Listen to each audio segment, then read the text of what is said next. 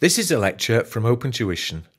To benefit from the lecture, you should download the free lecture notes from opentuition.com. Right, let's go through and recap the workings that you've seen from the glory days of F7, but the workings from the group statement of financial position. So this is going to be the focus for the next few videos before we then move on to the statement of profit or loss and OCI a little bit later on. Okay, so when you're looking at the workings, obviously the first working that you have there is your group structure. With a simple group structure such as this here, parent, subsidiary and an associate, I wouldn't necessarily bother about putting in the group structure. Okay, as it gets more complicated, when you start to look at complex group structures, when you begin to look at changes in ownership of group structures, then yes, by all means, you will need to consider drawing up a group structure. Okay, however, here I wouldn't worry about it too much. The only thing I would add to your notes is that do go through there and always check whether or not it is a mid-year acquisition. Okay, so you want to go through there and have a look at whether or not the subsidiary was acquired mid-year, because if that's the case, you might need to try and work out what you have, don't you, with regards to the retained earnings at acquisition. Okay.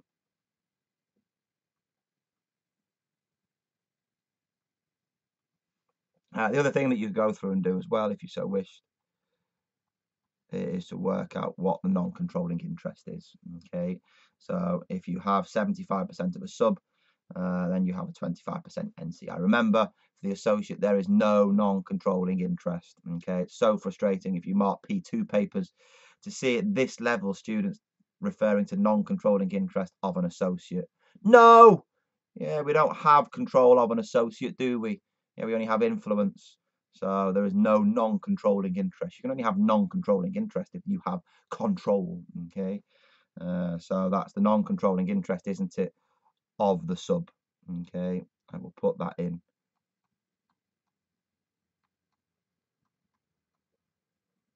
If I ever see you talking about non-controlling interest with relation to the associate, I shall hunt you down. Okay, then what we've got is going through there and looking at the net assets working. The net assets working is vitally important. Okay, it's fundamental. So what you've got there, remember, you look at the net assets of the subsidiary, so you look at the reporting dates, so you take that, don't we, from is it S's SFP, don't we? So you've got your equity shares, share premium, retained earnings. So remember, when we're looking at the net assets, we look at the equity section, don't we? Your equity shares, and is it your share premium? Even at this level, surprise, surprise, do not change from the reporting date to the acquisition date. Okay. You then need to work out the retained earnings at acquisition. Usually that will be given to you within the question. On the very rare occasion, you might need to work it out if there has been a mid-year acquisition. But from what we've seen in the many P2 exams that have been set now, is that the retained earnings at acquisition are usually given to you. Okay. You've then just got bits and pieces. Remember, you've got a provision for unrealized profit adjustment to make in S's net assets if S is the seller. Okay, remember that goes in there at the reporting date, doesn't it? And again, we'll talk about fair value adjustments to do with property, plant and equipment and other situations that you see, such as maybe contingent liabilities. But the key bit is that if you have a fair value adjustment, you adjust for it at acquisition and also at the reporting date. Okay, and again, that may be different to the reporting date to what it was at acquisition. So do read the question very, very carefully. Again, just be careful, whatever adjustment you have there in working to your net assets, whether it's a PUP, whether it's a fair value adjustment, don't forget to also make the other side of the entry in the group statement of financial position. Okay, if you adjust there in working number 2, your net assets, you also need to adjust in the group statement of financial position. So with your PUP, you would need to adjust your inventory. If the fair value was to do with PPE, then you would need to adjust your PPE as well. Okay, so bear that in mind. It's very important. You score the marks when you put the numbers into the group accounts, not much for the working, particularly in working 2. You then have the next working, which is working number 3, which is your goodwill.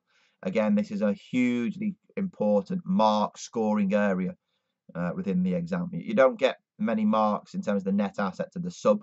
That's just to help you with other calculations. You do get lots of marks in terms of your goodwill. Okay, so hopefully you can remember the working. So remember, you take the fair value of the consideration. Again, even at this level, it tends just to be cash. But don't forget, you could have shares or loan stock. So we'll touch upon that later on. The non-controlling interest at acquisition. 99% of the times you see it at fair value, but don't forget it could also be based upon your proportionate share of net assets method.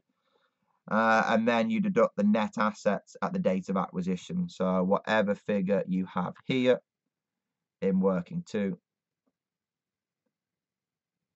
that figure is then deducted from your goodwill calculation, isn't it? Okay.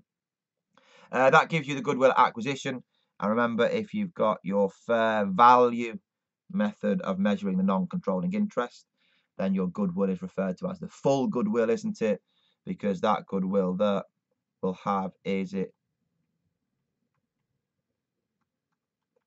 your controlling interest share of the goodwill and also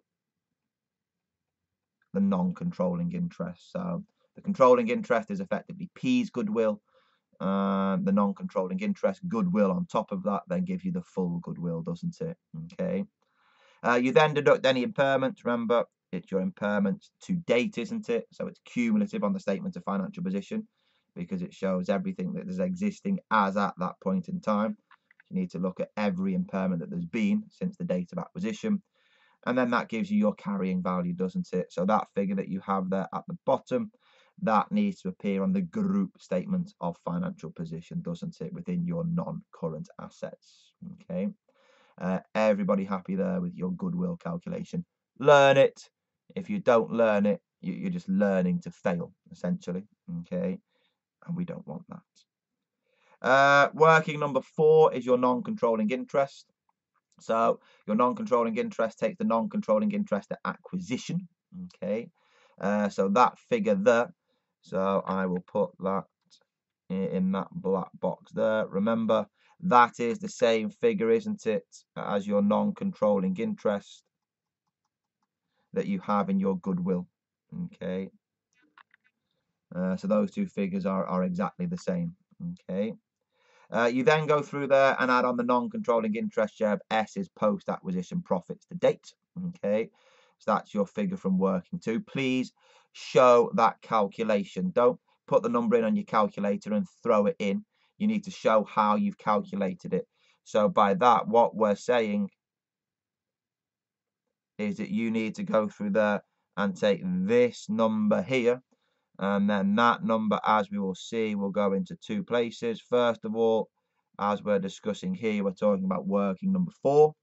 So you are going to take the non-controlling interest share of that post-acquisition movement in net assets figure into the NCI, okay, taking the NCI share. Again, just be careful. You then deduct the non-controlling interest share of any impairment to date. But remember, you only do that if your NCI is at fair value. So if you are using the full goodwill method, because if you're using the full goodwill method, then that goodwill represents the controlling interest of the parent share and also the non-controlling interest of the goodwill. So if we've impaired the goodwill, we need to give the non-controlling interest their share of it. If we've gone through there and used the proportionate share of net assets method to value the NCI, then the goodwill that we have is just the parent share only. So if there is an impairment in the goodwill, we are just impairing the parent's goodwill.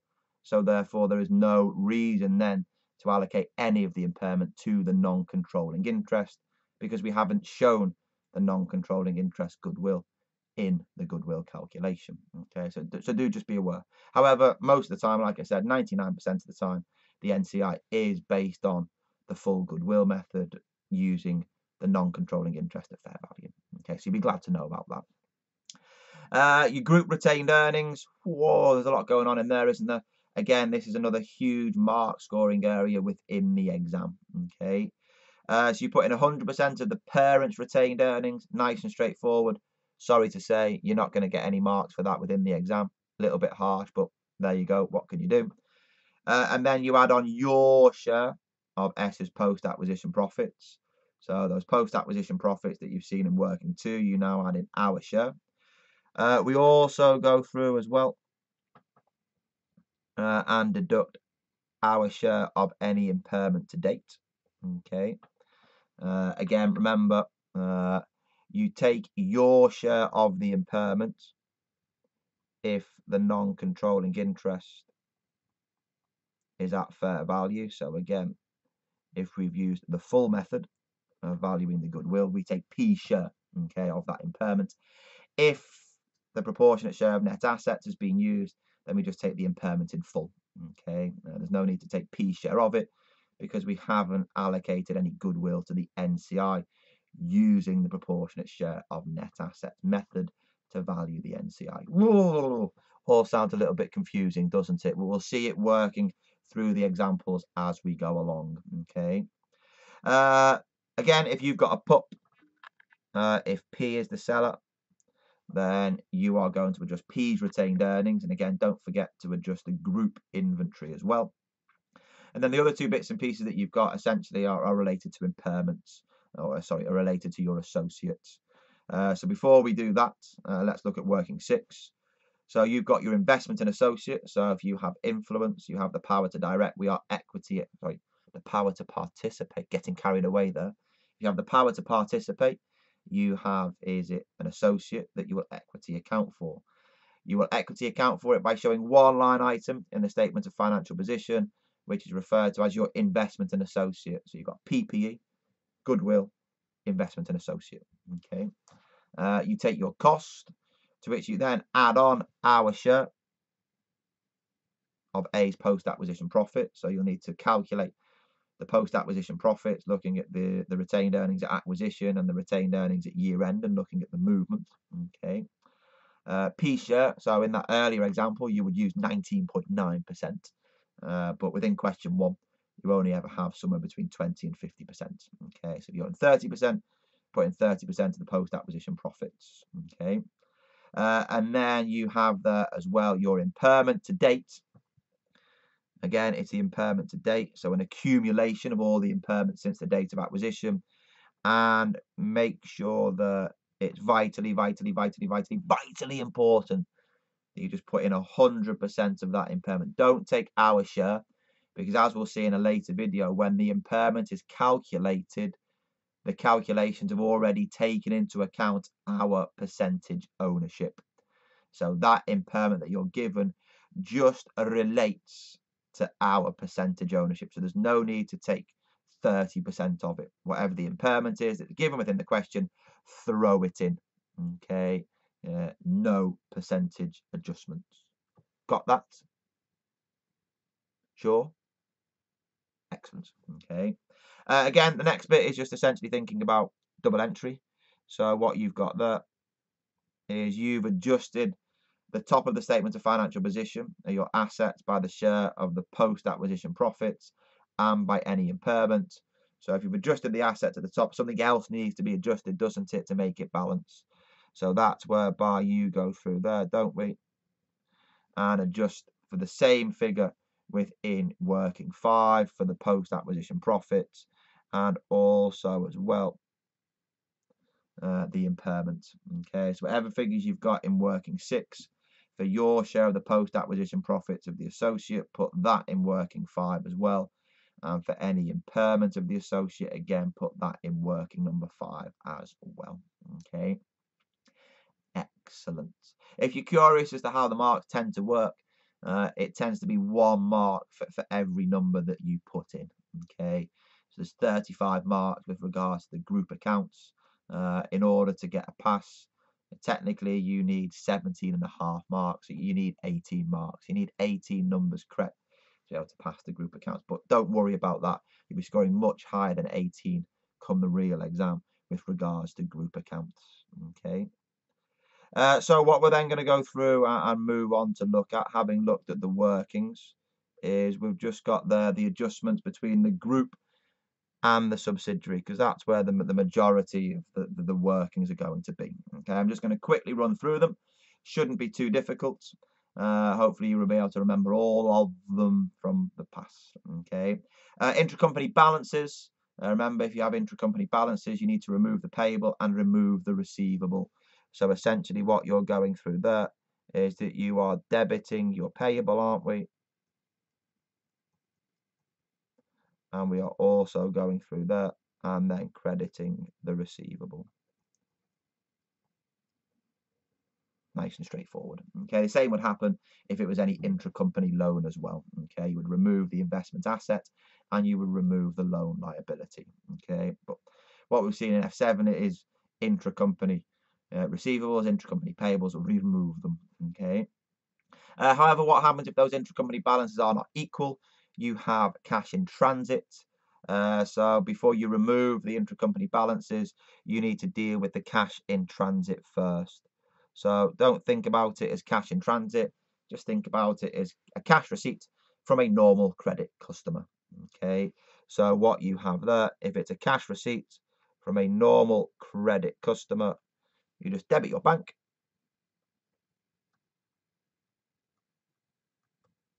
And then credit your receivable.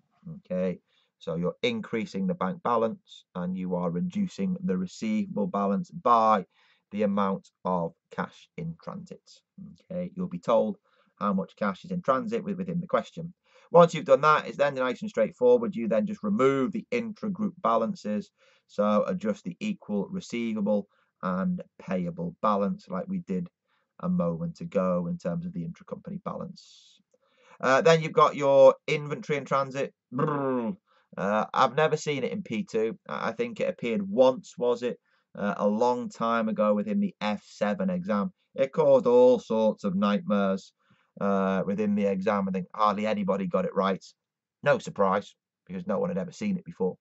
But if you have inventory in transit, that then essentially you've bought the goods but you haven't received them, and because you've not received them you haven't recorded them, so this inventory you're receiving from the subsidiary and it's sat on a boat somewhere way out in the Atlantic Ocean. Okay, and it's on its way to you.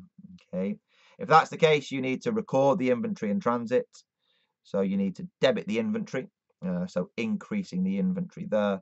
And then what you need to do as well is you need to credit the payables. Okay, essentially it's like a credit purchase, isn't it? Debit purchases, credit payables, but because we are looking at it from an SFP perspective, you debit the inventory and credit the payables.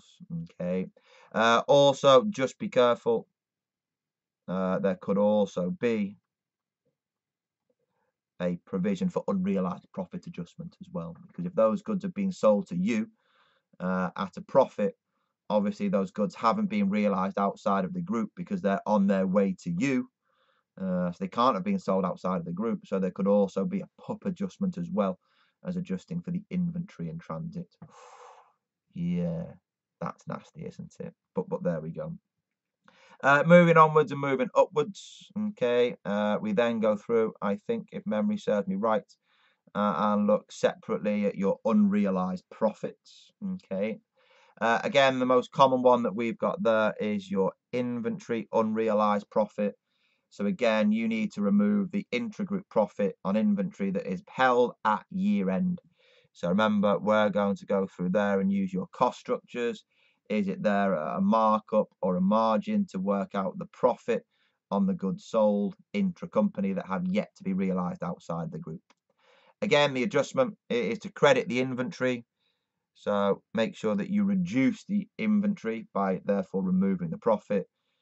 And again, the adjustment to profit we've spoken about already earlier on. You debit the retained earnings, don't we?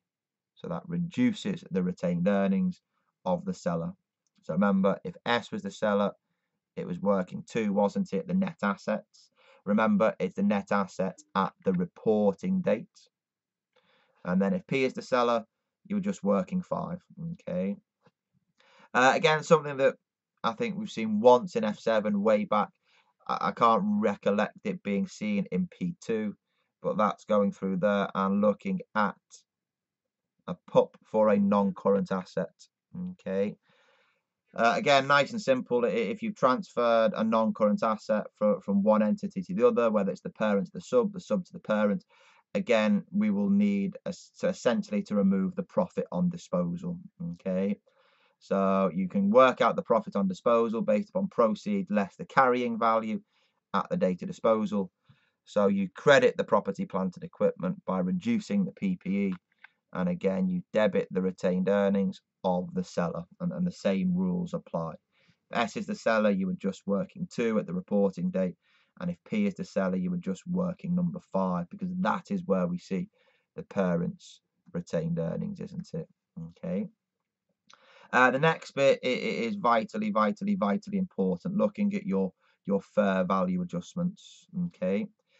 Because what you've got to do is you need to put the fair value of the assets and the liabilities of the subsidiary on the group SFP. So we've commonly seen it with regards to property, plant and equipment, haven't we?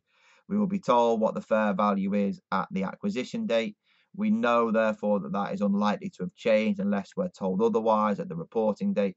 But you then need to adjust, don't you, for any depreciation on that fair value adjustment. So we'll see that in one of the later examples. The one that I will point you out and just target at the moment is one that I think we've seen crop up more and more within P2, is your contingent liabilities. Okay. If you've got a contingent liability in the individual accounts, so based on IS 37, provisions, contingent liabilities and contingent assets, what's the accounting treatment for a contingent liability? Can you remember? What do we do if we have a contingent liability? In the individual accounts, do we record it? No, we don't. We only record it if there's a probable outflow of economic benefit. We can measure that outflow of economic benefit reliably, and we have an obligation. Okay, a present obligation, isn't it? And that's when it became a provision, wasn't it? So we record a provision, but we don't record a contingent liability, do we? Contingent liabilities are disclosed within the notes of the account. So you've bought this subsidiary, and in all the rubbish right at the back of the annual reports is a contingent liability, and it's a massive contingent liability. So it could arise, but you're just not too sure of it within the subsidiary's account. So if you were to acquire that subsidiary, because of the uncertainty surrounding that contingent liability, what you would do as an investor, you would potentially pay less for that subsidiary, wouldn't you? You know, if there's a potential liability lying around the corner that you can read about, it's just not being recorded in the financial statements because of some wacky accounting rules, you're going to pay a little bit less. Okay, so if that's the case, what we need to do within the group accounts, and that's the key bit, the group accounts, and the group accounts only, what we will do is we will actually record the contingent liability to if you like, reduce the value of the net assets acquired, to bring it in line with the lower payment that we've made to buy the subsidiary. Okay, so what we need to do is a contingent liability in the group accounts, and within the group accounts only, we record that contingent liability.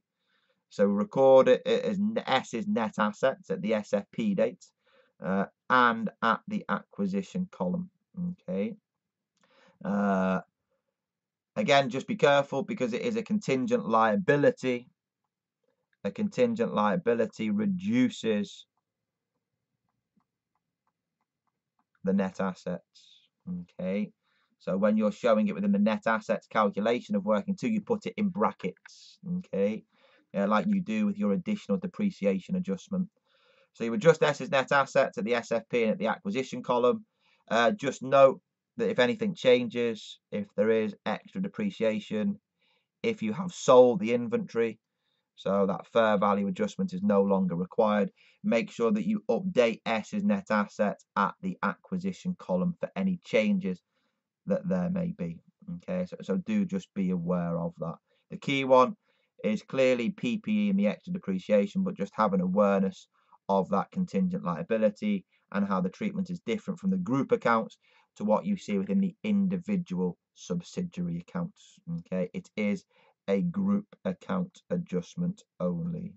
Okay. Other issues that we can go through and just touch upon. It is looking at the cost of the investment, so essentially what you've paid, because remember what you've got there is that you are going to debit the investment. Here it's all about what you credit and also as well how much. So remember we're looking at this, aren't we, in P's books. Okay, so you've got two choices. You've got your cost of investment in terms of cash.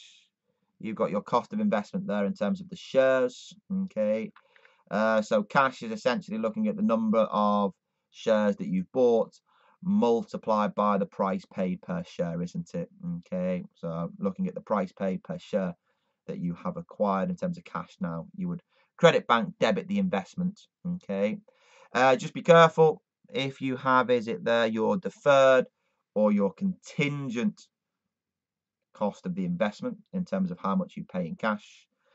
Your deferred consideration is their present value. So you will credit deferred consideration, and don't forget then to unwind that discount by charging then interest on that liability. And if it is contingent, doesn't matter about whether or not you think you are going to meet the criteria, because what you do, you take account of that contingent consideration at fair value. Okay, so whatever the fair value of the contingent consideration is, that is what you use to record your goodwill. Okay, so you debit the investment, credit contingent consideration, and that will be at fair value. Okay, again, the fair value will be given to you. The deferred consideration at present value, you may have to discount it back by a year or two, but nothing too excessive. If it's there with regards to shares, you've got 4 steps, isn't it? You know, when you're looking there at your shares, specifically what you're doing is you are debiting the investment, aren't we? Here we're going to credit share capital and then credit your share premium. Okay, so in order to do that, you have to follow 4 steps. Step 1, 2, 3, 4. Okay, so to do that, you need to look at the number of shares that you've acquired.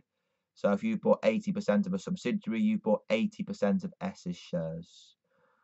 So if it was 1 million, you bought 800,000, haven't we? 80% of the million. You then have the number of P shares issued.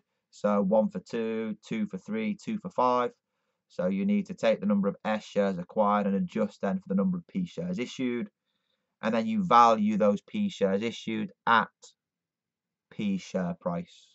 Okay, P share price will then go through there using the number of shares of P that have been issued will give you the debit to the investment, and then it's that debit to the investment that you see, isn't it, in working number 3.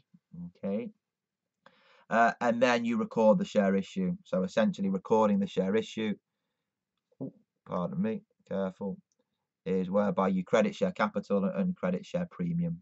Okay, so remember, you credit share capital at the par value, and then you credit share premium, don't we, with the balancing figure, the difference between the debit to the investment and the credit to the share capital. So the credit to the share capital takes the number of P shares that you've issued and multiplies it by the par value, doesn't it? Usually $1. Okay. Other tiny little bits and pieces just to go through there and finish things up.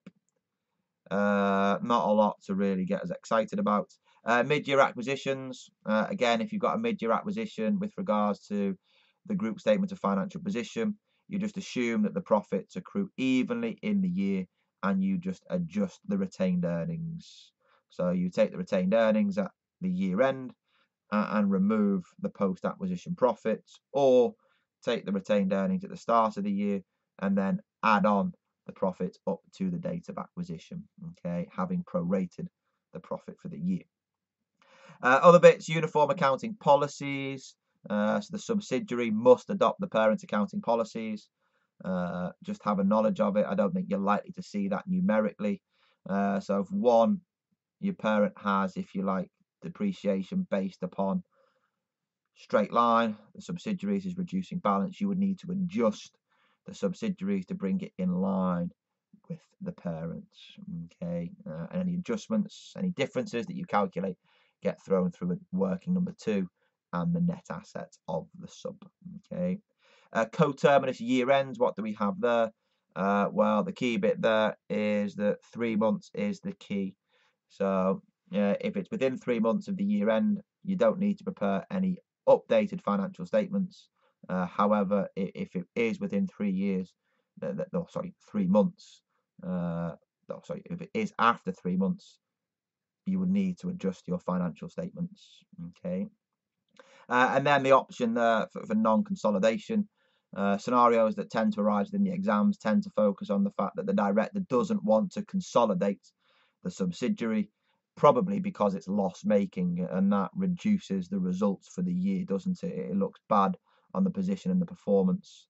So the only time that you can not consolidate is if it is held for sale. So you are looking to dispose of that subsidiary and it has met the criteria of IFRS 5 as a disposal group held for sale, or if therefore you cannot exercise control. Okay, so if you do not control it, then you do not consolidate it. Okay, you can't not consolidate it just because it is loss making. Okay, there we go. So again, that might be useful for a non-computational aspect, the discursive elements. Before we look at that big example in the next video, because you may wish to take a break after this pretty lengthy session talking about the workings and the adjustments, you've got the adjustments between the group and the associate. Okay, so if you have trading transactions, receivables, payables, do not eliminate the balances. Okay, because what's happened there is that we haven't consolidated the subsidiary, have we? So there's no need to remove those balances. Okay, you've only put the associate in as one line item. Sorry, I think I may have said subsidiary, didn't I? But you know what I mean. If we have an associate, we haven't consolidated the associate, so that there's no need to eliminate the balances line by line. It's just one line item, isn't it? Okay, not very exciting. Unrealized profit. The key bit that you've got there is that you adjust, is it for P share of any provision for unrealized profit. Okay, if that's the case, what you do is that you will just go through and debit the retained earnings of the group. Is it there in working number 5? The credit all depends if you've gone the parent to the associate, or is it the associate to the parent. Okay, the credit entry all depends upon the direction of sale, because if P has sold to A, then A has the inventory. If A has sold to P, then P has the inventory. Okay, so in that second situation, that's quite handy, because if P has the inventory, we have consolidated the parent's result, so we can credit the inventory. Okay, so we can go through that and reduce the inventory. Okay, however, if A has the inventory, we haven't consolidated the associate, have we? So therefore we can't credit the inventory. If that's the case, what we need to go through and do there is we have to credit something to do with the associate. So you will credit your investment in associates. Okay, so if you like, your standardized working 6. So the key issue to think about there is we will always debit the retained earnings of the group in working number 5. That does not change, because it is the group that has the influence. The issue is whereabouts the credit entry is made, and that credit entry adjustment depends upon who has the inventory. If the parent has the inventory, we can credit inventory. If the associate has the inventory, we have to credit something to do with the associate, and the only thing we can credit on the SFP with the associate is the investment in associate line, isn't it? Okay, so there we go. We're going to stop it now. We're going to go through and give yourself a chance maybe to take a break, maybe to just go through there and just revise again some of the adjustments, maybe have a look at the study text if you so wish, of whatever tuition provider you've chosen, or alternatively you can think, well, right, I'm reasonably happy with it. I'll get the practice as I do the questions, and that will supplement my understanding, and we'll go straight into the example. It's entirely up to you. Whatever you so wish, do just make sure that at the end you're happy with the example that we're about to look at. So I'll see you all in a few minutes.